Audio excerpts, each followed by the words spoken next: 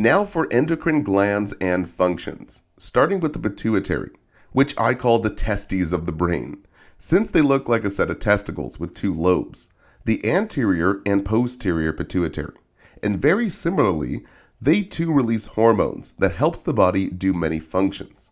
So starting with the anterior pituitary, this is the largest part of the pituitary gland and is responsible for synthesis and release of most pituitary hormones.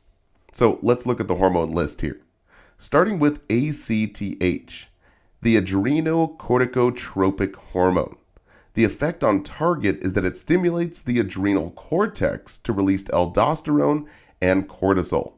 And the stimulus for release is stress. The next one is FSH, the follicle stimulating hormone. In men, sperm production is the effect on the target, and for women, ovarian follicles for the release of eggs.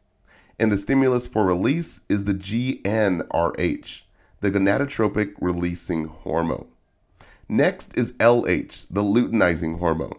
For men, its function is in testicular, and for women, this is the most important part. It plays a key role in ovulation, the release of the egg. And the stimulus is GnRH once again. Next is GH, growth hormone. This increases during anabolic metabolism, as well as cartilage growth and catabolism of fat, as well as blood glucose and insulin effects. And its stimulus is normal growth and development. Next is PRL, the prolactin. It stimulates the production of milk in the breast, and the stimulus for release is estrogen, pregnancy, and nursing. Next is TSH, the thyroid stimulating hormone.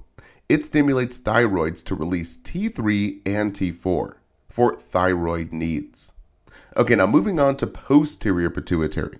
The posterior pituitary does not necessarily produce hormones directly, but rather stores and secrete hormones produced by the hypothalamus, which is what it's connected to.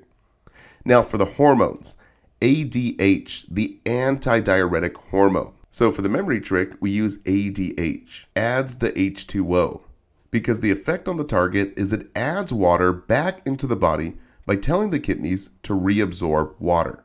And its stimulus for release is for decreasing blood pressure, pain, and even high osmolality inside the blood. Basically really thick blood. So we need to add more water back to the body to dilute that thick blood.